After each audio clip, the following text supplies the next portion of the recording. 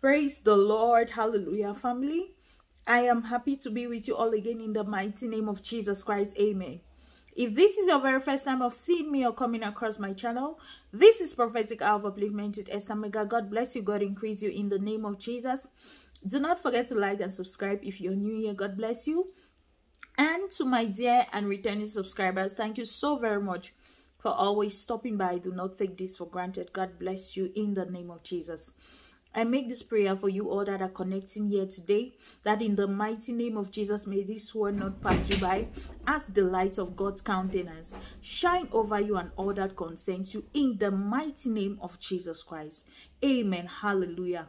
This is a word for someone that needs clarity over this particular issue. Glory to God.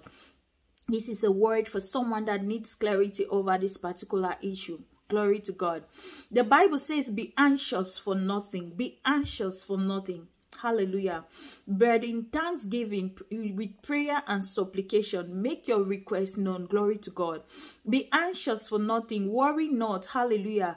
Because God is about to go ahead of you to make every crooked path straight. Hallelujah. That clarity that you need to go ahead or to make a decision or to make a bold step in the name of Jesus, God is giving you that clarity. God is giving you that assurance that He is with you. So do not be afraid. Do not worry too much. Hallelujah. Because He is with you in the mighty name of Jesus.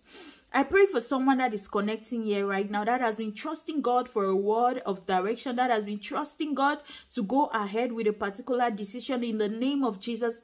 I pray for peace. I pray for stability as the Lord God helps you in this season. In the mighty name of Jesus Christ.